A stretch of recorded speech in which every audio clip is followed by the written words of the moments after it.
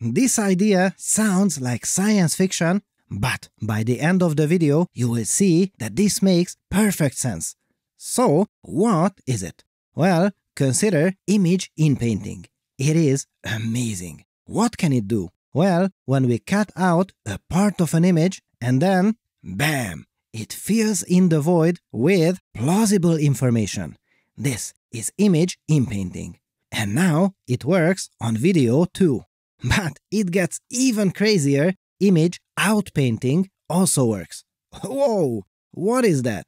Well, we can essentially extend the image in any direction and once again fill it in with plausible data.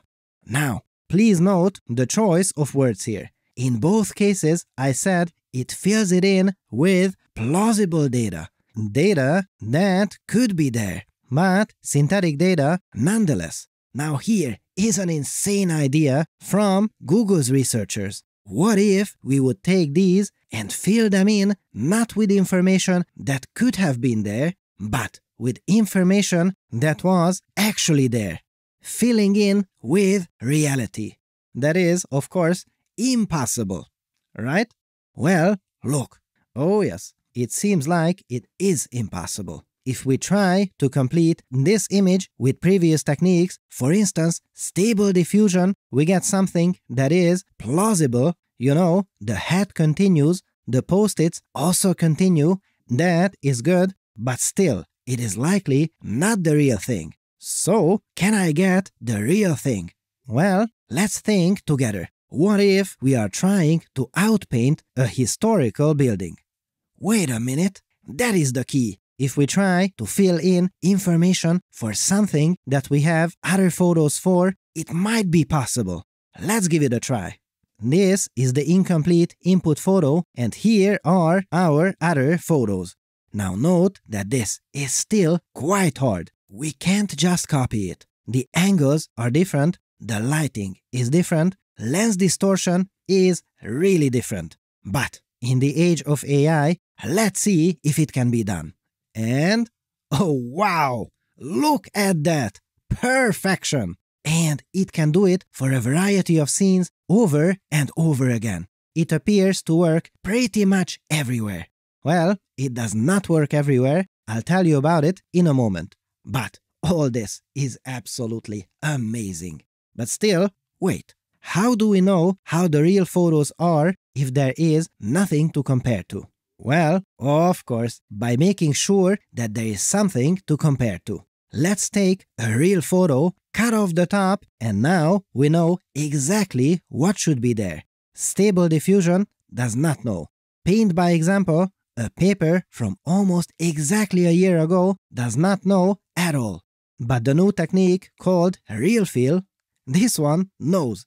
Look, that is incredible. Almost pixel-perfect reconstruction. My goodness, what a time to be alive! Now note that this is not a copying machine, it has access to information about the room, but it has to understand which part is missing and what that part would look like from this angle.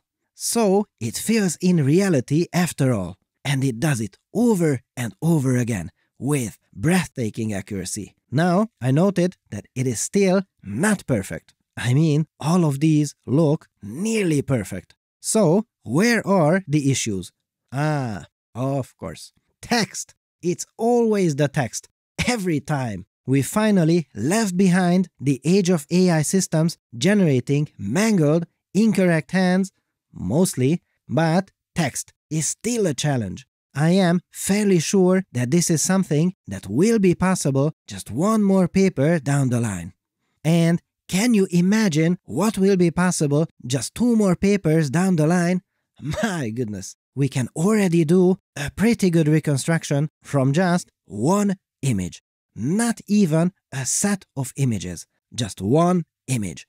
And this is supposed to be a failure case. If this is a failure case, bravo! Sign me up right now. So, adding a little more information to the AI by reusing already existing images. That was the crazy idea which, in hindsight, makes perfect sense. What a brilliant paper. Loving it.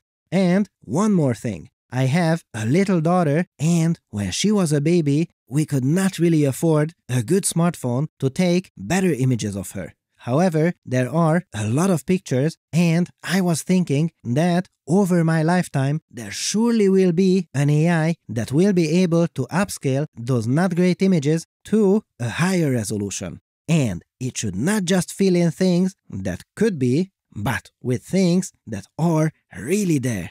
And finally, we are here.